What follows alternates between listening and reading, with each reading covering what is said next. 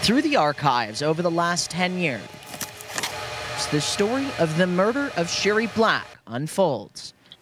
From her son-in-law Greg Miller's pleas for the case to be solved. We want to make an arrest, we want a conviction, we want to bring closure to our life, and so we just want to do everything we can to help the police in their effort. To the only evidence left behind, a belt and blood from the killer. We have the highest quality DNA. We have blood evidence.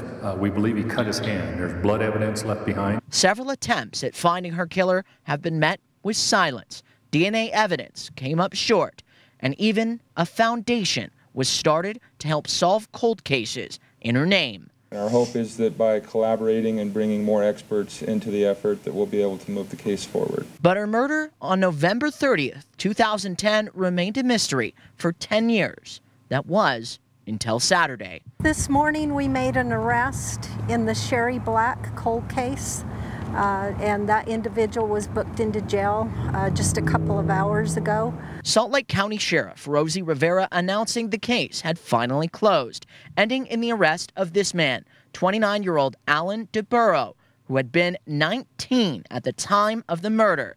The Miller family told police they're very grateful at this time for law enforcement and the efforts by all the agencies that were involved in this investigation. Many different officers, detectives, investigators, and teams from several different agencies have led this cold case over the years, all their efforts leading to today.